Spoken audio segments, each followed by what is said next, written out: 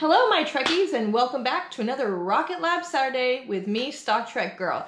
And this Rocket Lab Saturday is going to be really fun because we are going beyond the company of Rocket Lab, looking at the man, Peter Beck.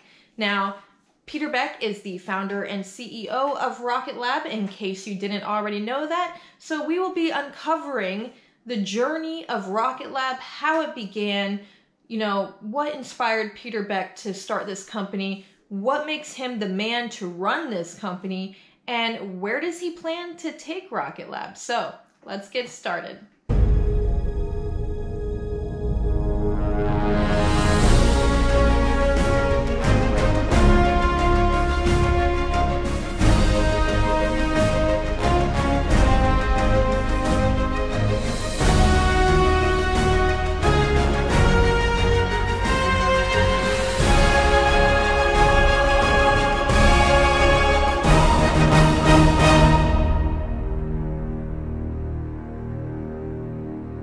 So Peter Beck has true grit in that he doesn't give up. So it all started off at a young age. He had been interested in aerospace and rockets, and in fact, he skipped college, you know, what most parents tell their children not to do.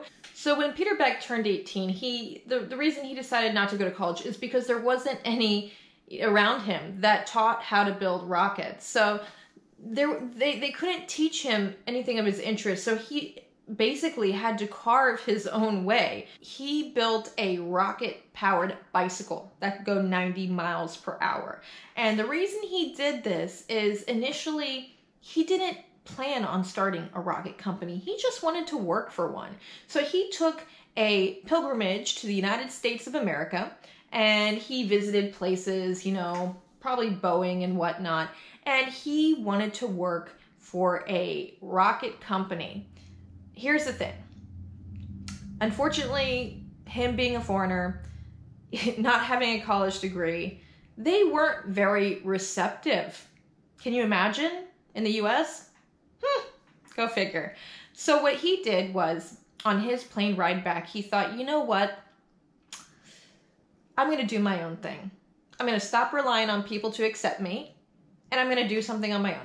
And that's when he literally drew the logo for Rocket Lab on the airplane on a napkin. Can you believe that? Rocket Lab just started off of basically rejection, like most companies that are very successful do. You know, it's amazing how someone can be rejected so many times and yet start up a company. Like, take Jack Ma in China, you know, that billionaire Chinese businessman. Well, he tried to get a job everywhere, right? He probably tried from McDonald's to whatever over there in China, and nobody would hire him. So you know what he did? He started his own company, and then he became a billionaire. So just remember that rejection can only open doors to better opportunities. I think we all need to take a lesson from this. So getting back on track, it inspired Peter Beck to do his own thing. So from then on, he thought, okay, I'm gonna found Rocket Lab. So Rocket Lab was started in 2006, and thank goodness for that, because if Peter Beck would have gotten a job at like Boeing or Lockheed Martin or something, we wouldn't have Rocket Lab. Can you imagine that? Thank goodness they didn't see the genius that he was, because, you know, we would be missing out. So, you know, he's a very brilliant man. He's not a quitter, and I like that about him. He has grit. And let me tell you what, you know what makes success? Grit. Successful people don't give up. They innovate, and they carve their own path. They are pioneers, and Peter Beck is a space pioneer. Now, Peter Beck, he knew that his vision was to get the small satellites up into space, to not just have space available to only one or two launch companies. He wanted to democratize it.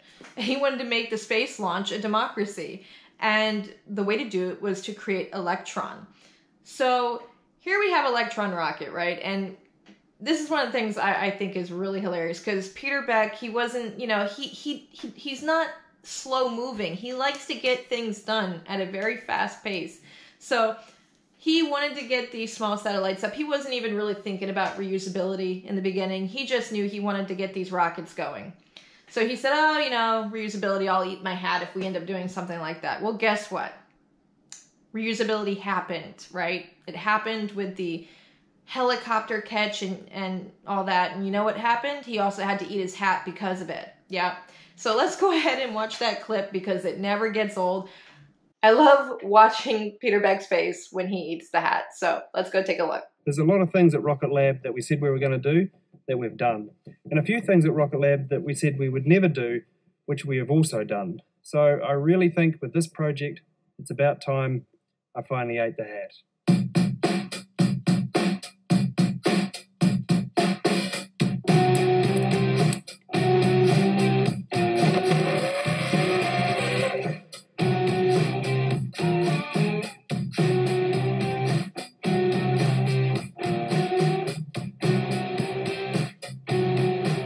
I walked out.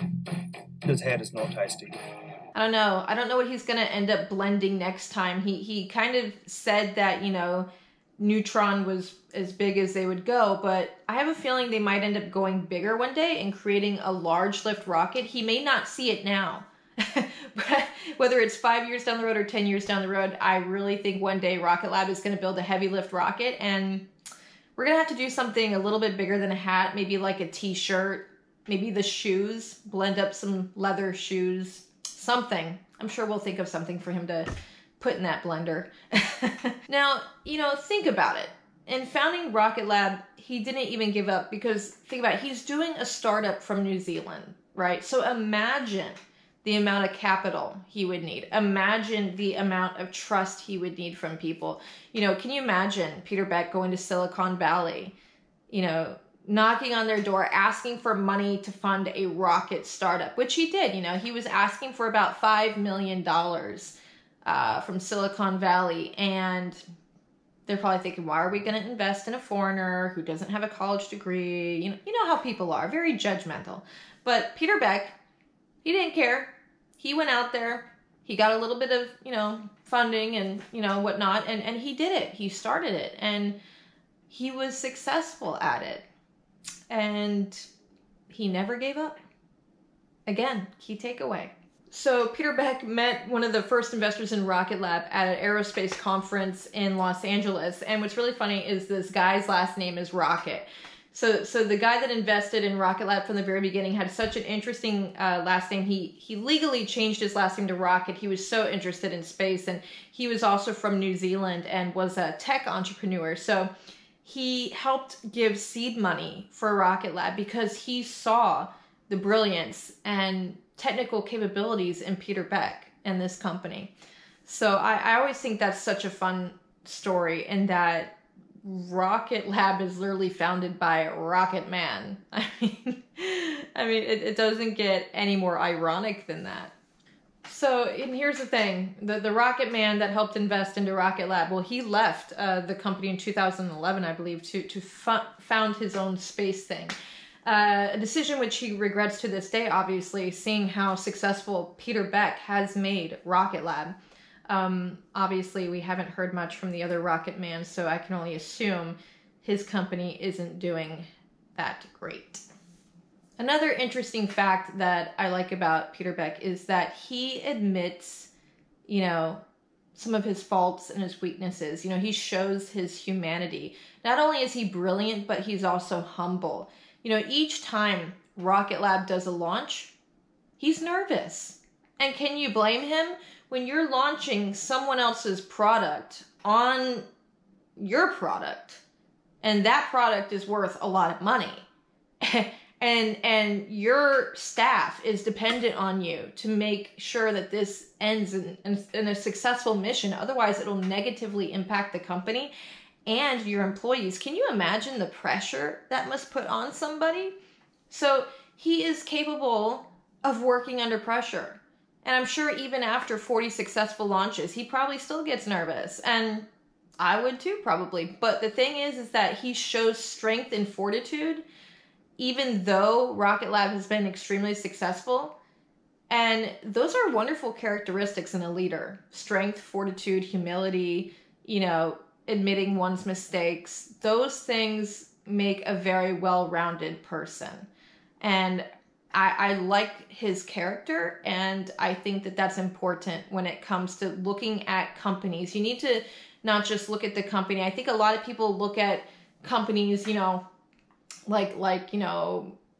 and this is going off topic, but, maybe like Lockheed Martin or Ball Aerospace or SpaceX or whatever. And, well, I'm not going to put SpaceX in there. But a lot of people look at companies and they don't look at the people behind the companies. They just look at the name, right? They just look at the name. Like when you think of McDonald's, you think of McDonald's. When you think of Disney, you think of Disney. You're just thinking of the name. But when people think of Rocket Lab, they also need to think of Peter Beck and the person behind it, because that's what's making Rocket Lab possible, and that's what built it. And that's why we even have Rocket Lab, is because Peter Beck decided not to go to college and he didn't get accepted by, any of the other people for internships in the United States. So we need to keep in mind the man behind the company. We need to understand his vision, especially as an investor. We need to know, what does he want to do for Rocket Lab? Where does he want to take it? So let's go ahead and take a look at some of the things he said regarding Rocket Lab's future. So the bit that I'm really excited about within Rocket Lab is the launch part of our company is very well structured, and every 24 days a launch vehicle comes off the production line. So the bit that we're focusing the most amount of effort on right now is our space systems division. So the space systems division is really satellites. So there's a huge amount of effort going into growing that division. We recently made a substantial acquisition, and being able to provide launch and also being able to build spacecraft and provide the spacecraft element is really transformational for the whole industry. Are you growing? Of course. Yeah. I mean, I would say Rocket Lab is about 30% where I want it to be done. So there is a lot more work yet to occur. Highlight in this article by Emerging Tech Brew. Now, Peter Beck is talking about some future possibilities and plans and things that are already implemented currently. So right now, Peter Beck said they're starting to see a contraction of available small rockets. They're seeing an increase in launch bookings for Electron launches in 2023 and beyond from new and returning customers across both government and commercial sectors. Now, it also gets interesting because it goes on to say that Rocket Lab continues to invest in the medium-sized Neutron rocket, which is scheduled to launch in 2024 and is designed for mega constellation deployment, deep space missions, and human spaceflight. So Rocket Lab's next vision for the future is around these three things: mega constellation deployment, deep space missions, and human spaceflight. Now, I gotta tell you, when Rocket Lab becomes capable of doing human spaceflight, I'm gonna have to do something. And it's not gonna be eating my hat or anything like that. I'm gonna have to come up with something to do, because I mean, to see Rocket Lab put a human in space, that's gonna be an amazing milestone. So I gotta do something big for that. If you got any ideas on what you all want me to do within reason, when Rocket Lab puts a human into space, put some ideas in the comment box below, and I will take them into consideration. Something for me to do when Rocket Lab becomes human spaceflight capable. So Peter Beck continued to say that small launches are a nice little niche market, and Electron will probably continue to do well there, but he called the medium and large launch market a very different environment. So again, this tells me Rocket Lab is looking towards the future. They're looking towards innovating their launch vehicles. Again, they're starting with Neutron, and Peter Beck won't admit it, but I really think one day he's going to build a large lift rocket. I really do. Mark my words, folks. He'll probably say no up and down the street right now, but I think one day he's going to do it. And we're going to make him eat something, whether it be his shirt or his shoes. It's got to be something. And if you've enjoyed learning more about Rocket Lab's Peter Beck and you want to know more Rocket Lab goodness every Saturday, be sure to hit the subscribe button and hit the bell as well so you're notified every time I post a video. So sometimes, even though it says Rocket Lab Saturday, it might not get out till Saturday night because I do have a very busy schedule, and I am going to try to work on that, on putting out the videos earlier on Saturday, but as of lately, they have been going out more so like Saturday night. So I apologize about that, and I'll be working on getting them out earlier on Saturday during the day. So until next time, invest long and prosper.